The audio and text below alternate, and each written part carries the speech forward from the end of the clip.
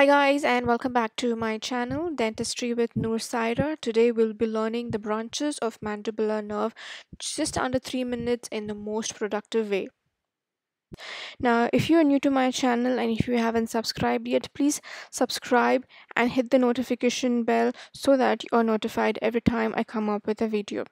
To move on, mandibular nerve is the largest of the three divisions of the trigeminal nerve, and trigeminal nerve is the fifth cranial nerve. Well, a mandibular nerve is a mixed nerve, that is, it contains both the sensory and the motor components to it.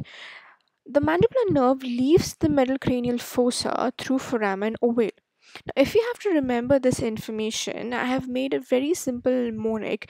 If you take M from the mandibular nerve, M from the mixed, and O from the ovale, what we can remember is make me original one. The reason why I have added one in the end is for you to remember that mandibular nerve is the nerve of first branchial arch, and it supplies all the structures which are from the first branchial arch or the mandibular arch. The mandibular nerve begins in the middle cranial fossa through a large sensory root and a smaller motor root to form a main trunk, and they leave the cranial cavity through foramen ovale. Now, this main trunk basically lies in the infratemporal fossa, and before it divides into the anterior division and the posterior division, it gives out two branches, that is the meningeal branch and the nerve to medial pterygoid. You can also appreciate this in the diagram.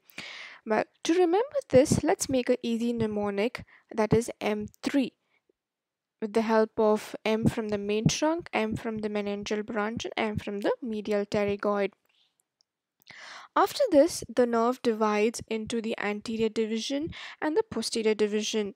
The anterior division gives out the masseter branch, the buccal branch, the temporal branch, the nerve to lateral pterygoid. Now, these are the four branches that it gives out. What is the easy way to remember this? Let us see.